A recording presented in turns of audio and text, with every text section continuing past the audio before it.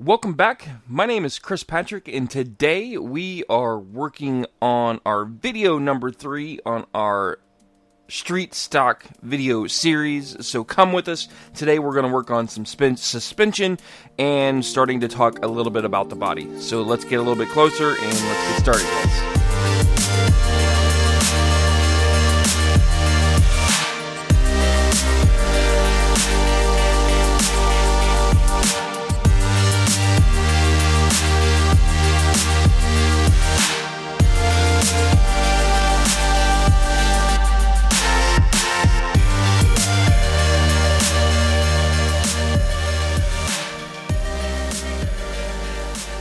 Okay guys, welcome back to my workbench, and today we've got you a little bit closer on starting to set up our street stock vehicle.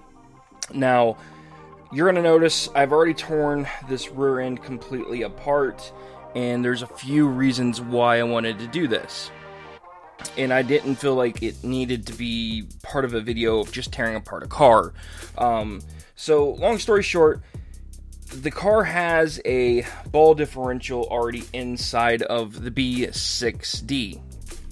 The ball diffs are fantastic for certain applications, but in my situation, because the amount of stress that's going to be on the back end, I really don't want a fail point of the ball diff being a catastrophic failure during a race, so I am opting to go with a ball diff. But since I'm this far into it, I have to tear apart the transmission to get to the differential anyway. So there's a nice modification that you guys can do to get less resistance on all of your bearings. So you have to tear apart the car, get all the way down to your transmission, and actually take each bearing out.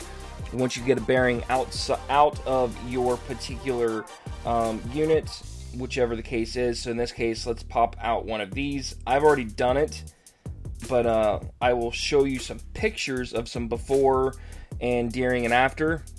But what you do is you take a X-Acto knife, and this blue Teflon sheathing cover actually puts a little bit of extra drag on your bearings. So you just take your time, go in one of the corners, right along the edge, and usually you can get your X-Acto knife inside here and pick out. Is this one going to come out? Or is it going to make a fool out of me? There it comes. Maybe.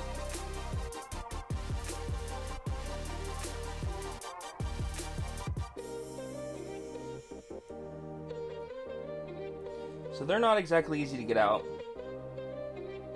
They just take a little bit of finesse, a little bit of patience.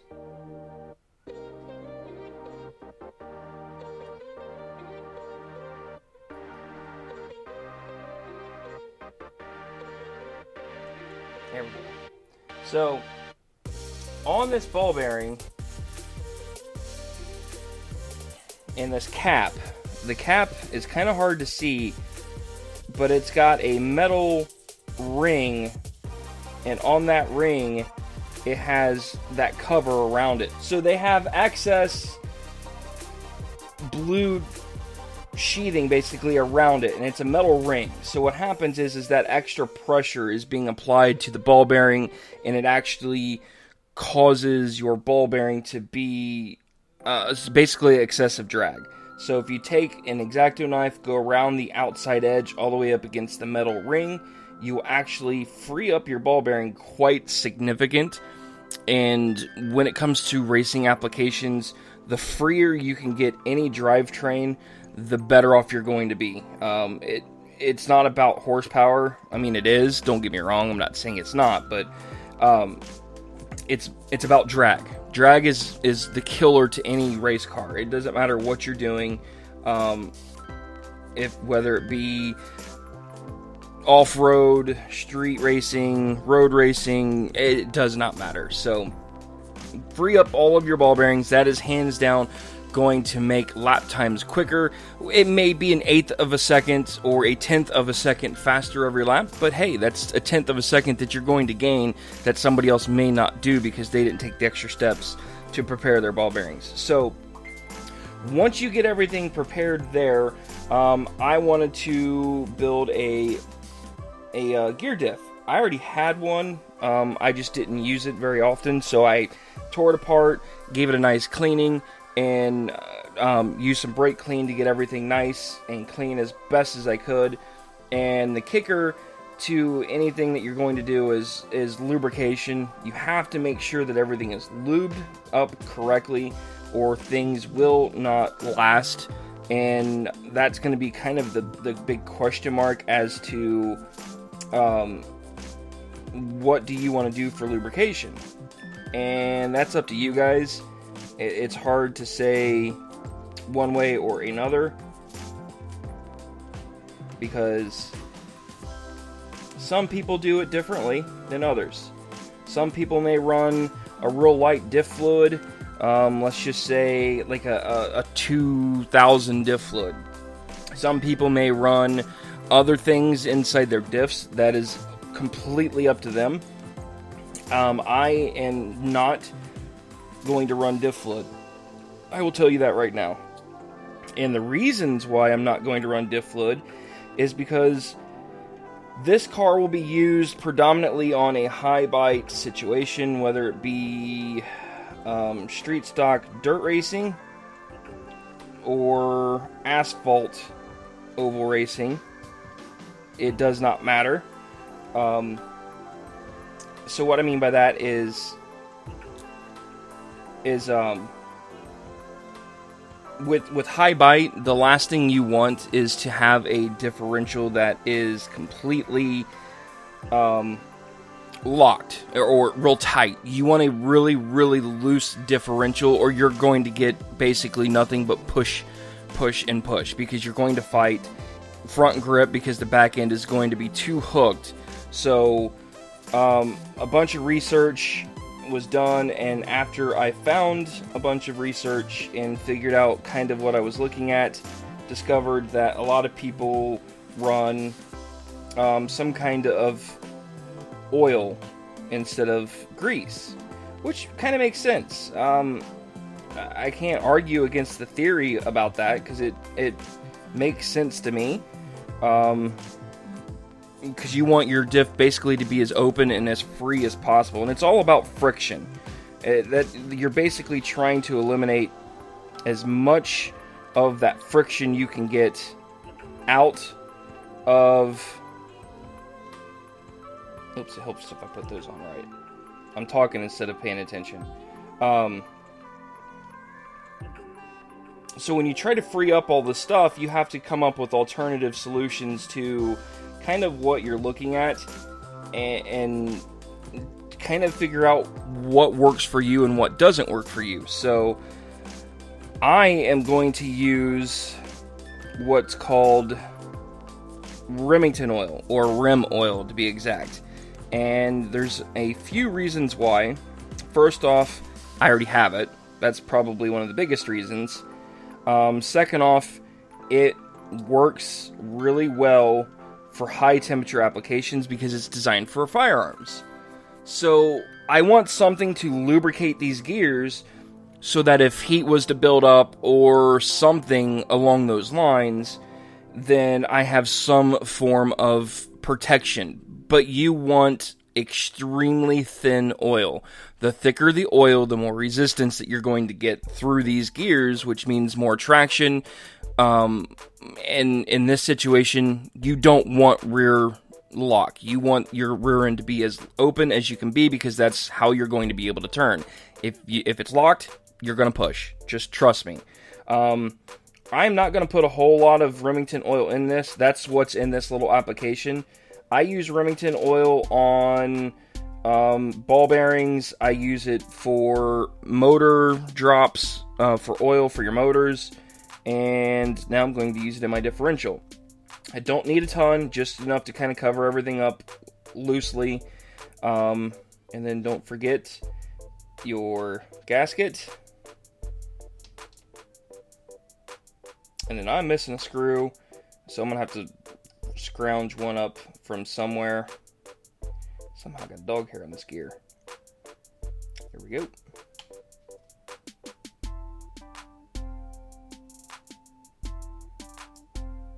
And that, my friends, is how you would rebuild a differential designed for a street stock application. We're going to continue this video with some setup tips, and we're going to start putting this back together, and we're going to go from there. Unfortunately, it's a B6, so I do not have the luxury of putting in rear steer using the C and D blocks. It just doesn't, the B6 doesn't offer that feature, so I may have to come up with something to figure out maybe a possible way to offset these a little bit, whether it be drilling a couple holes. I don't really know yet. I have to figure that part of it out. But so far, I'm pretty happy with the progress that we've got with this. So stay tuned, guys, for a little bit more, and we're going to roll on to continue putting this back together, and I'll bring you all along with me once I get this tidied up a little bit more, and we'll start talking about springs and so forth for oval racing. So I'll be right back, guys. Okay, so we're on to our next step. I have started to assemble things, and I was using my electric drill and discovered my next tech tip for you guys, because I honestly forgot about this step. So when you're tightening your housing screws that hold your differential and your gearing together, when you go and make them extremely tight, what happens is this puts so much pressure on these housings, it actually puts side pressure on your bearings and creates more drag. So perfect example, if you look at this and I spin this, I'm sure you can hear it, but you can see that it's relatively free. But let's just simply tighten one screw all the way down. So let's go to this back housing, tighten this up till it's nice and snug. That probably didn't change a whole lot. Let's try one more. Let's go with the middle one here.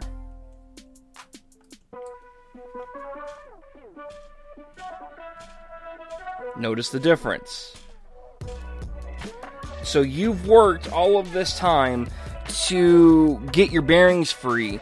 You've got your differential loose. Everything is where it needs to be, and you don't pay attention to this step, and this will kill everything that you've just worked so hard on getting tight, freed up. So what you do is you start with one screw and check it, and then keep going. So like I'm gonna go to this front one, tighten it up until it's like snug, and then I'm gonna back it off about a full turn. I'm still happy with that. We'll go with the front one here. That's still free. Top one. This one I'm going to snug down a little bit more than I normally would with the other ones, just because it's more of the support for the waterfall bridge here. So that's good. So I could tighten this top one down just a little bit more if I really wanted. Notice it slowed down just that little bit.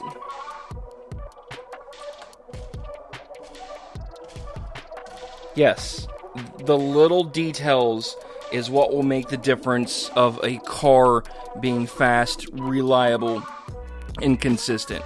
So pay attention to your drivetrain.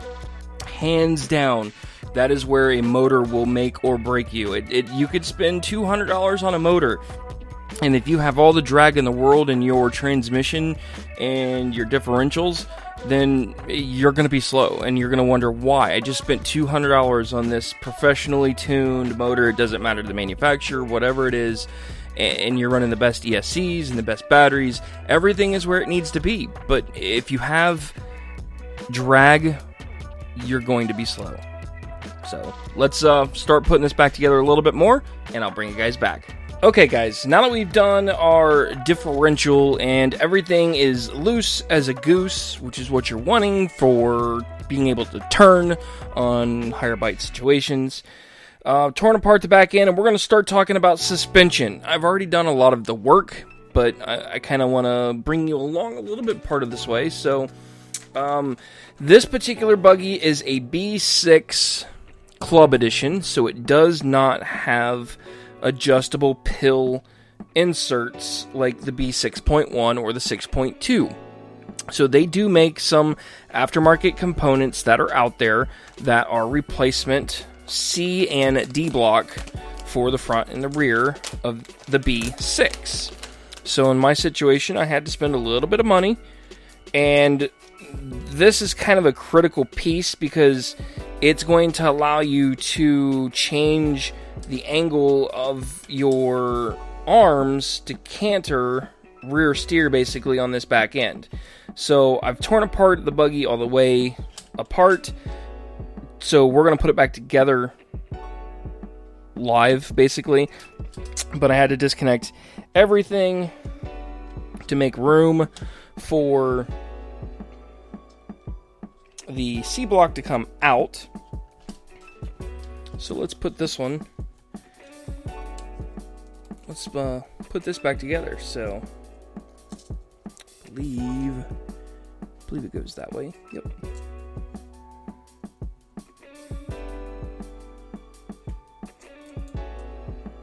Trying to do this one-handed and recording is never easy.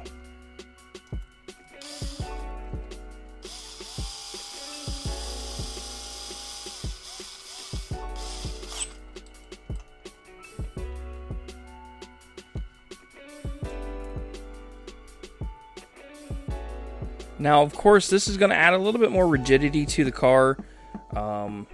There's a few reasons on why you want to go this way.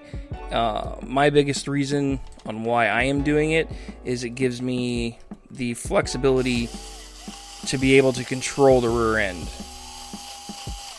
And that's the most important part to me. So now that we've got our C block mounted, I've already went ahead and purchased our rear. Oh, by the way, the C block is a J-Concepts B6 and a B6D rear suspension C-mount, and it is part number 2571-2, and it's $13 retail price. And then the pill kit for these is not that part number, because that's the rear spring for my other buggy. So I don't know where the part number is. Oh, wait a minute. I might have it right here. Yep, it's called arm mount inserts, and it's part number 92014. And that's what this is. I've already stolen a couple for my other buggy, but in this case, I am wanting the Polar Extreme that I can get, which looks like it's going to be 1 degree. And then you can change squats and everything else. So I'm going to put as much squat that I can into it, which means I want on the front the top right corners, and then the rear I want them to be bottom left corners is what I'm looking for. So when you go to put your pills on, pay attention to how those are set. And the reason why I'm doing this is you want them to be in parallel with each other. Some people may suggest leaving the right side more square and just doing the inside. Again, it's going to come down to preference. I am by no means a professional when it comes to tuning a chassis. This is just a bunch of research that I've done. This is going to be the baseline start for myself to kind of figure out where I want to go with this, because honestly, I don't really know. We're just kind of winging it and going for it, and you guys are coming along with me. So it's all a learning curve for us, everyone. So let's go ahead. Got our pills reinserted here. So let's get our transmission reinstalled back here real quick, and then we'll put our D block in. Next, this is just going to be 6 short screws here.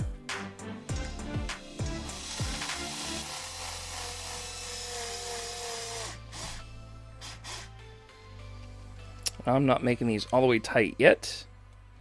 Not until I get all 6 in, and then I'll go through and re-snug them.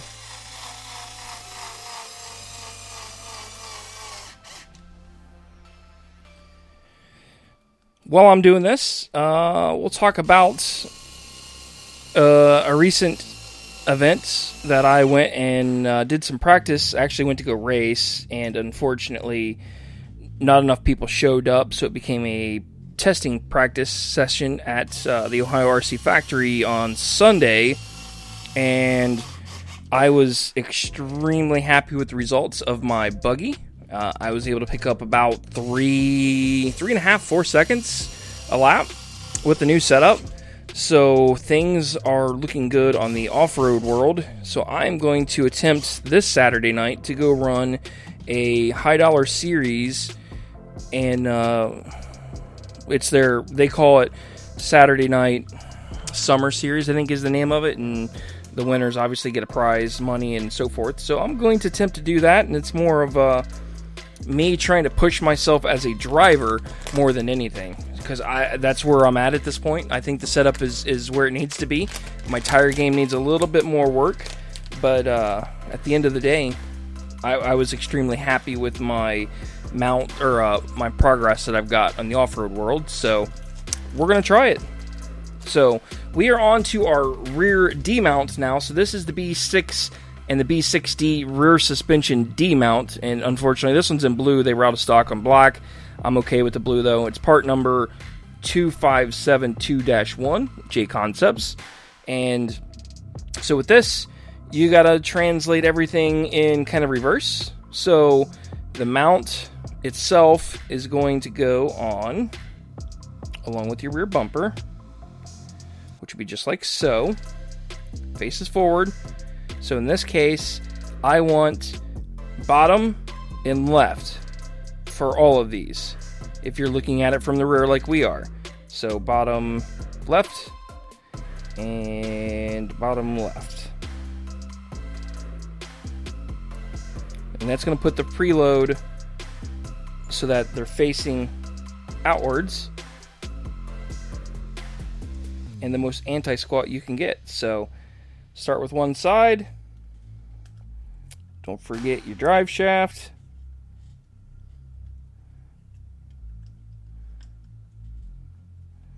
There we go.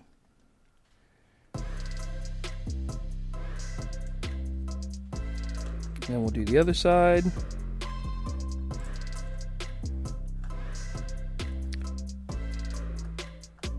Hopefully you guys are able to see. I apologize if you can't, but I'm trying to do this and record all at the same time, and it's not easy, might I add. I know I've said it before. I'm going to say it again.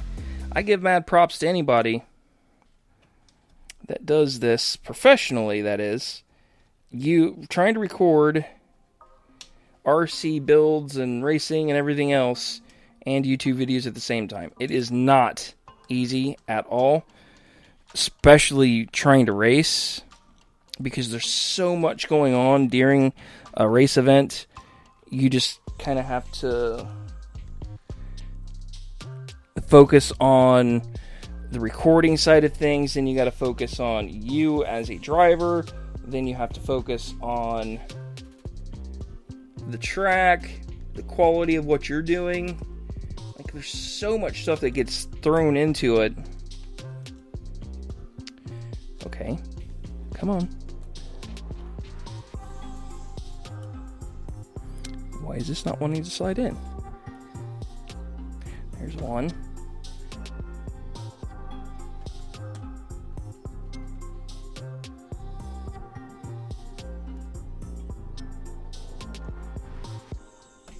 There's the other side. Okay, that took a little finagling, but that's kind of to be expected, honestly.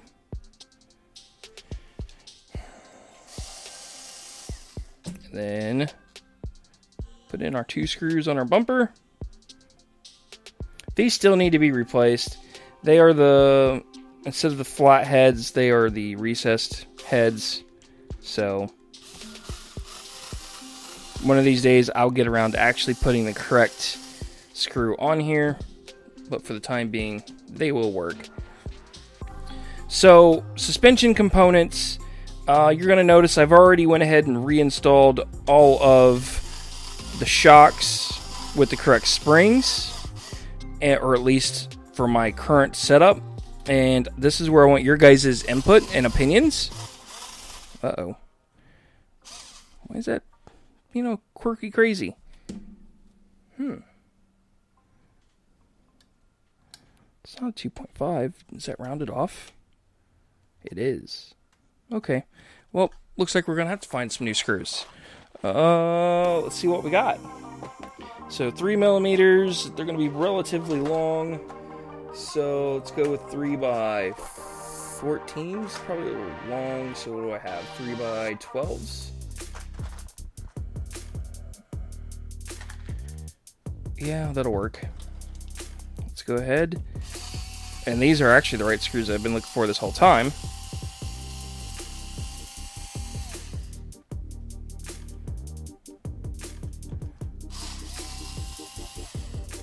So let's go ahead, swap these out. A little shorter. They're probably the 14s, but the 14s millimeter length is... Yeah, they are. No, they're not. I thought they would have been. So they're not, so we're going to put these in for now.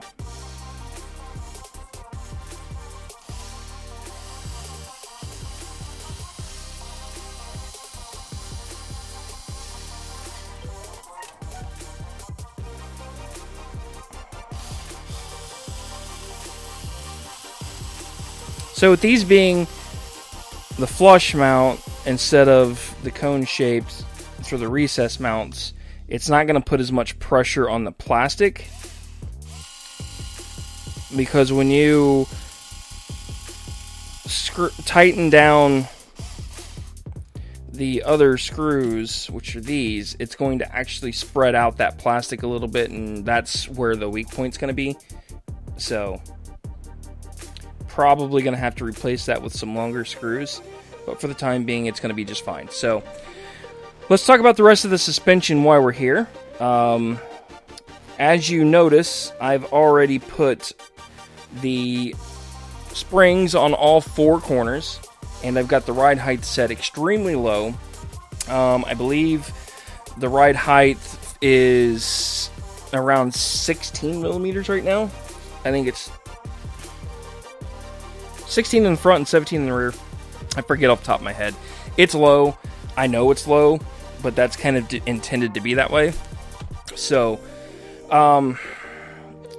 talking about suspension and how this is laid out, you want a relatively medium weight to cross weight your left rear and your right front.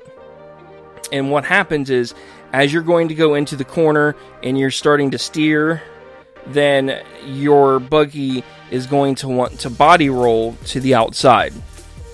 And it's kind of crossing over from the inside. When you come off of the corner, the weight's going to unload from this side here as you're digging in, and it's going to want to go to that back corner. So that's where you're going to want probably your heaviest spring in the rear. Some people are going to run equivalent springs across the rear, and a harder one in the right front, and the lightest one in the left front. That's going to be personal preference on driving style and learning how to manage your vehicle, whether it be loose or whether it be tight. Going in, or loose off will depend on how you're going to want to change that. But also you can change your ride height, which will help that. Change shock oils, which will help change your dynamics of your shocks. But this is kind of the universal starting point for myself. Is green on, like I said, the left rear and the right front. I've got a red on the left front, and then I've got a yellow on the right rear. So you'll see what I'm talking about if I try pushing on this, and especially if you're going into a corner, it's going to want to body roll. and then when you come out of the corner, it's going to unload, and it's going to put actually a little bit more pressure on the front left, and as it comes into the straightaway. So then when you go to dive into it again, the back end's going to hook, because it's going to be a little bit on the lighter side, and it's going to want to zip around, and when it comes around, the back end's going to lift, and that's where everything that you do from the front is going to change the rear, everything you do from the rear is going to change from the front, and it's a balancing game between the front and the rear, and figuring out what your car is going to do and what it's not going to do, whether it be pushing or loose or tight, basically. So as for setup changes, learning what you need to do as a driver will have a lot to do with this. So we're going to start with toe. So typically the front end toe on these buggies is roughly 1/16 of a toe out. You might be able to go a little bit more, maybe to 1/8 of an inch of toe out, but toe out typically, it's more of checking your camber and chassis heights. It's all linked together. So if you change one, you got to check everything else. So as for, let's say your front toe in. So less turn in steering, and it's going to create more exit steering or more aggressive down the stretches. So it's going to kind of be twitchy and darty. It's going to be your feeling as you're driving straight. So once you got more toe out, or the front toe out, it's going to have less exit steering, which basically means pushing, and a more balanced down your straightaway, because if it's toeing out just a little bit, it's going to help track. Your buggy's not going to want to go stupid crazy. Rear toe, on the other hand, is kind of one of those things where some people will run it straight, and some people will run it up to 6 degrees. It just comes down to personal preference on how you like it, and rear toe it basically affects the cornering of your car, and every car is going to be different. It all comes down to how much rear toe you put in it and everything else. So we're going to start with left rear toe. So the left side of your buggy, you always run it, it's toed in every oval chassis is what it's saying. So the right rear is between 0 and 6 degrees. Generally, it says in the article that you're using a left rear toe angle to adjust how the car enters the corner, which again, it goes down to you throwing your car into the corner and you're loading up that back spring. That's going to be where that comes into play. It's just a matter of kind of figuring out what works with you. So the more rotation the chassis will have on corner entry, both on and off power, the fewer degrees the left rear is towed in. The less rotation the chassis will have on corner entry, so foam tire setups run between 1 to 3 degrees left rear toe in, while buggy setups often use the 4 to 6 degree range for your left rear toe in. So now you're going to talk about your right rear toe in. So right rear is set up a few degrees than the left rear. So the left rear is going to be a little bit more aggressive than your right rear. And that's kind of to be expected because it's going to help pull it around when you get a little bit less toe and the outside doesn't have to travel as far. So that's kind of where that goes. So a lot of people are going to do that between buggies will be 0 and 4 degrees on the right rear toe in. So some ideas of things to keep in mind is going to be the rear toe cheat sheet. You can Google this and you'll find this information. But if you're tight on entry, you're going to want to increase the left rear toe in. So if you're pushing on corner in, add more left rear toe.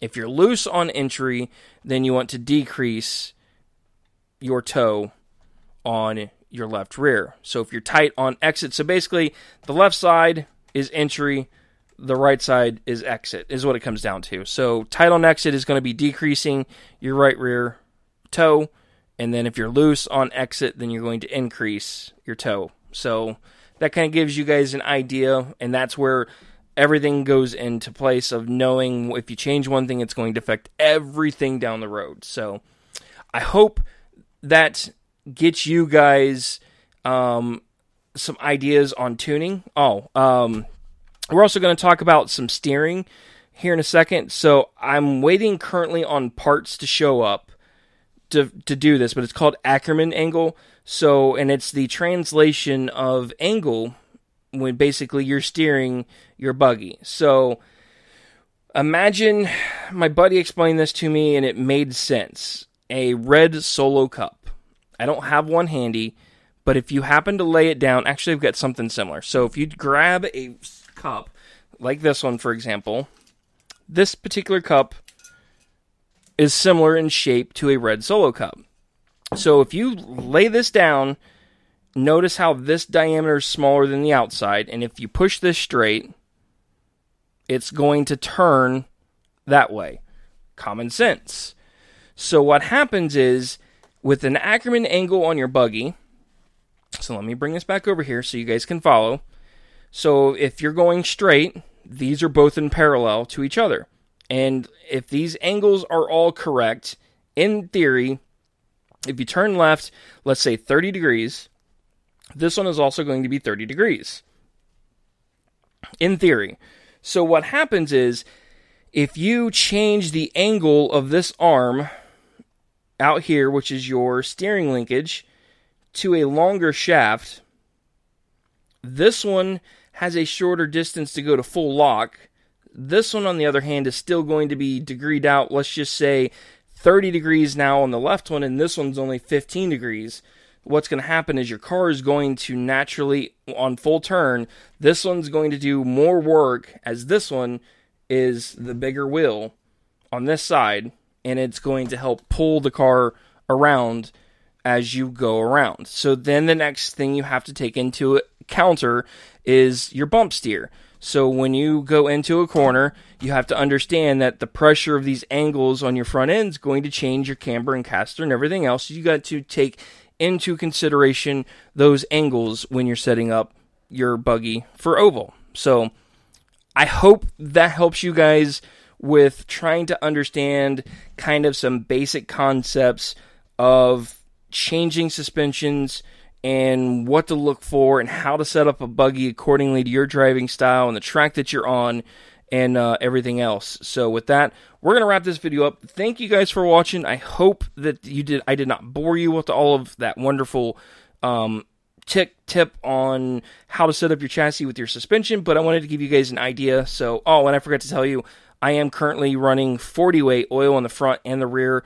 That's something I may change down the road, where I may, for example, loosen up this back right corner a little bit more to see if this won't help. That's going to come down to the track more than anything, but I think with higher bite, I'm going to want a little bit stiffer.